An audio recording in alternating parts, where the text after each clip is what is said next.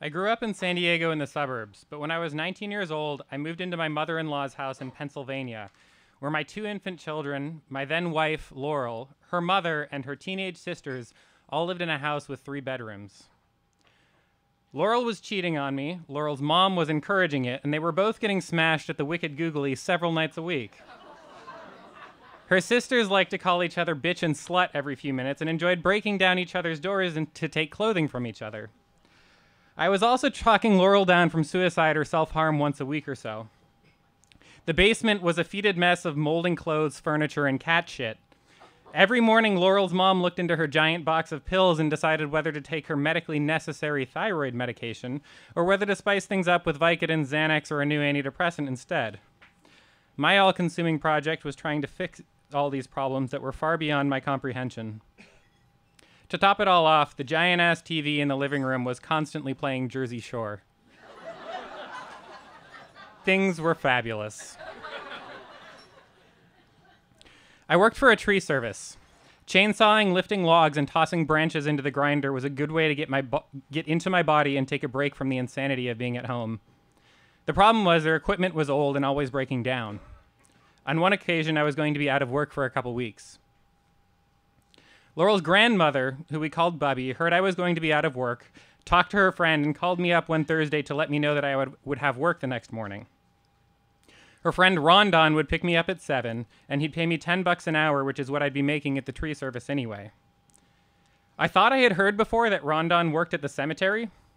I was kind of curious, kind of apprehensive, and mostly exhausted, so I stopped thinking about it. The next morning, I got ready and went outside.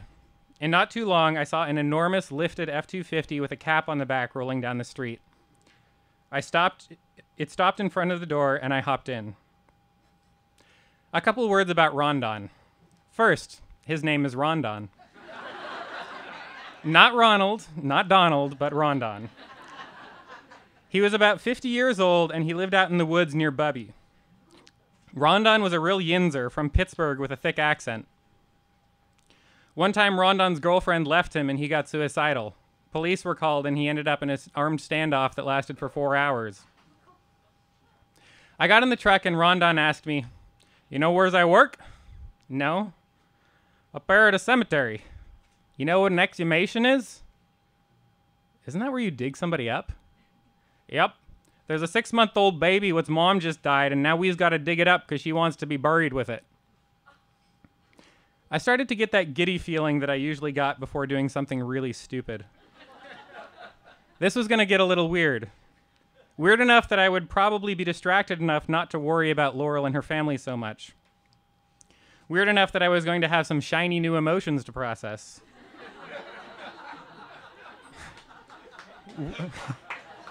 Weird enough that when I got back home, I would have a story to tell and I might get some positive attention for once. Shit, even Laurel's mom was going to listen to this story. She loved horror movies, goth bands, and the occult. She might even be jealous. And plus, they might give this some sort of cosmic significance, but I knew that it was just an object that we were going to dig up. An object worthy of respect because alive people are wired to care about their dead, but intrinsically just an object. Sure, I was going to feel some emotions about it. I have the same wiring as everybody else. But it wasn't going to get to me the way it might get to some people. Ah, say you armchair psychologists out there. You were just intellectualizing your problems. You weren't letting yourself experience your true feelings. Hell yes, I was intellectualizing my problems. Intellectualizing problems was how I got through life. I couldn't feel it when Laurel told me that she was going to go pour bleach on her vagina. I couldn't feel it when Laurel said that I wasn't aggressive enough in bed. I couldn't feel it when Laurel was incredibly hostile to me every time she spent the day with her mom. I couldn't feel the gnawing sensation that my family wasn't going to escape this intact. I'd go crazy. So I boxed up my feelings and clung to the belief that somehow, someday, I was going to find the solution to all of our problems and everything would be okay. All I had to do was find the rational way to get there. Same thing with a dead baby. It's easy to intellectualize your feelings about dead babies. I had 2 alive babies. Alive babies who were being taken care of by my binge-drinking, marriage-wrecking, drug-taking, manipulative mother-in-law. If I could intellectualize that problem, I could intellectualize pulling a dead baby out of the ground and putting it back in again. However, knowing a dead baby is just an object and wanting to see a dead baby are two different things, and that made me anxious. Were we going to see the baby, or was it going to be fully contained in a coffin or something? Seeing a dead baby might be more shiny new emotions than I really wanted. I wanted to get a little weird, not to have nightmares. I didn't actually ask Rondon what we were going to see because moving from San Diego to Pennsylvania had taught me that if I let on how much of their blue-collar knowledge I didn't have, I was going to catch some shit for it. We arrived at the cemetery and pulled up to a small barn. Inside was a backhoe, lawn mowing equipment, and various other tools. Rondon loaded up the backhoe, gave me a couple shovels, and we headed out towards the grave. We got to the gravesite, and I read the headstone. This baby died in 1956? Yep. Keep it cool. Don't let him know you're a sheltered kid from the suburbs. Okay. Okay, so most of what I need from you is just to spot me because I can't see what I'm working with from up here. Okay. So just let me know if we hit something. Okay. I stood there with a shovel while he adjusted the backhoe over some dirty sheets of plywood he used to protect the grass and put down the feet. He scraped the first bit of dirt off the top of the ground. He took a long stroke, starting by the headstone, pulling evenly a few inches deep to the other end of the grave. He piled the dirt in a trailer attached to a lawn tractor. The backhoe took another bite out of the ground, then another. I stood there watching. I thought about the baby, I thought about home, but I mostly just appreciated the moment. The backhoe was too loud for conversation, so for me it was quiet. No one was yelling. I didn't have any complicated emotional problems to fix. I hardly even had to work. Just a peaceful moment alone in my head. Just me and my thoughts on a peaceful day of grave digging. Eventually it was time to dump the trailer, so he took it down to the edge of the woods, and when he came back and started digging again. We got a little deeper and I started paying attention, but I still wasn't sure what I was looking for. Presumably not a skeleton? A coffin? If the backhoe hits the coffin, won't it break? My grandfather's funeral was 6 months before, and they put his coffin inside a big concrete thing in the ground. I thought that thing was called a vault, but I wasn't sure. But this baby was buried in 1956. Did they use vaults in 1956? Several trailer loads later, we still hadn't hit anything. Then I saw something that looked like a rock.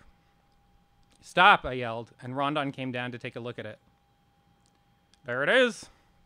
He got back in the backhoe and started digging. He was careful, but he scraped it a bit. Enough for me to realize that it was a cement vault, not a coffin, and not a skeleton. He dug out around the vault, which was only about 4 feet long. Eventually, I had to get down into the hole to scoop the dirt off the sides of the vault. So I was scraping a metal shovel against this baby's last and final resting place, trying to make it the least possible amount of clanging. At some point, digging around the vault required me to step onto the vault. I gave a silent apology for it. When I needed to move to a different side, Rondon put down a ladder next to me to get out. I noticed that without the ladder, I might be stuck. Eventually, Rondon and I hooked chains around the edges of the vault, which Rondon attached to the backhoe, and we started to pull it out. There was a little bit of a as it came free, and Rondon placed it gently on the trailer for the lawn tractor. To my surprise, he drove it to the barn. We cleaned up, Rondon put plywood over the open grave, then we stood outside the barn. Thanks for your help today, he said. You just gonna leave it in the barn? Yeah, the burial isn't until Monday, so we'll sit in the barn until then. That got to me. Most of the day I had successfully placed inside my rationalized box. It was just digging up a coffin. It was just a trippy experience. But something about leaving a 50 years dead baby in a barn for the weekend didn't sit right. And something about not necessarily being there when the baby was reburied didn't sit right either. I might need some help on Monday with the burial. You want to do that? Asked Rondon. I don't know whether I have work on Monday or not, so we'll see, I said. I was feeling more than a little unsettled when Rondon dropped me off at home.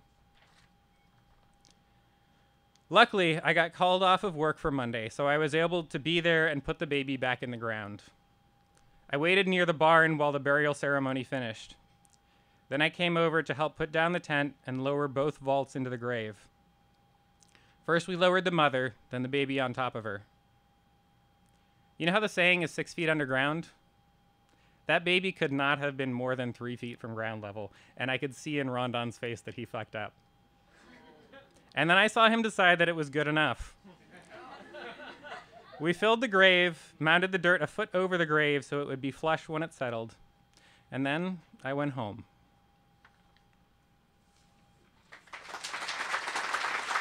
Give it up for VAMP first-timer Jesse O'Sullivan!